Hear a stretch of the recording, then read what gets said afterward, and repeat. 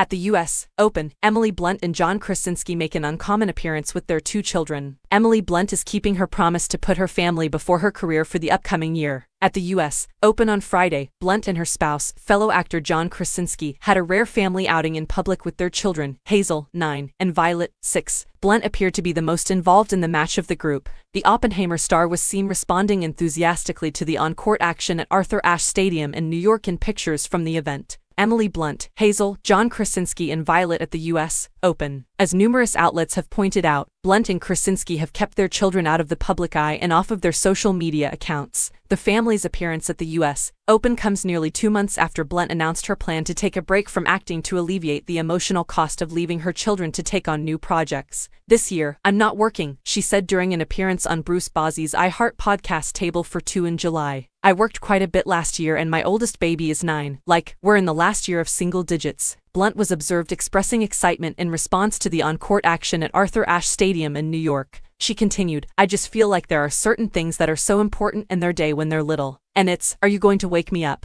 Shall we go to school together? Are you going to come get me? When will you get me in bed? And I just have to be there for each and every one of them, for a long time. I could feel it in my bones."